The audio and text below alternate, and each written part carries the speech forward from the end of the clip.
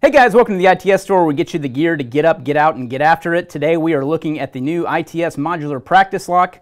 We have provided you the all-in-one solution, the perfect all-in-one solution for your picking needs. So what we've got and what we've put together here is not only a training aid for a 6-pin lock, as you can see, with cutaways, so you can see what's happening with each individual pin stack, but we've also given you the way to make it completely modular. So if you've ever messed with progressive locks, you'll know they have varying degrees of difficulty depending on how many pins are in the pin stack. So this, again, is a 6-pin lock. So we've given you a little Allen wrench here so that you can actually come in from the top, loosen up one of these pin stacks, and completely remove it if you want to. So the spring will fall out along with the driver pin and the key pin.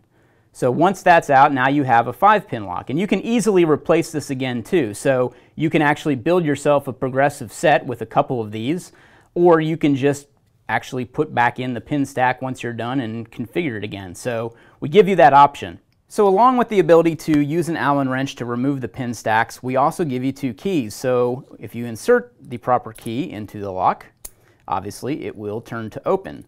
Now what's happening here is that when you insert the key, those key pins are hitting the correct place on the key, and just like so here, those are key pins. So my little cutaway example with some tape here, I've got key pins on the top, and these little driver pins are on top of those, and then you have the spring and then the little Allen wrench screwed into the top. So if you get a lock rekeyed, what the locksmith is changing are these bottom pins here. These are called key pins. So you can see they go along with the contours of the key, how it's cut.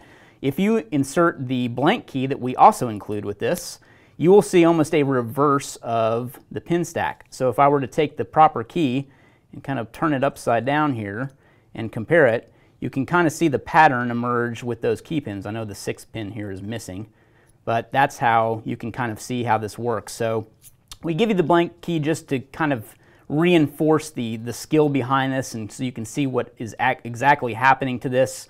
One of the things that we've seen with practice locks is that they're not truly modular in every sense, so you can't remove those pin stacks, you can't make them in progressive locks. Usually these channels at the top here are welded shut, so this is truly the most modular lockpick practice set we've ever come across, and we're proud to offer it on ITS.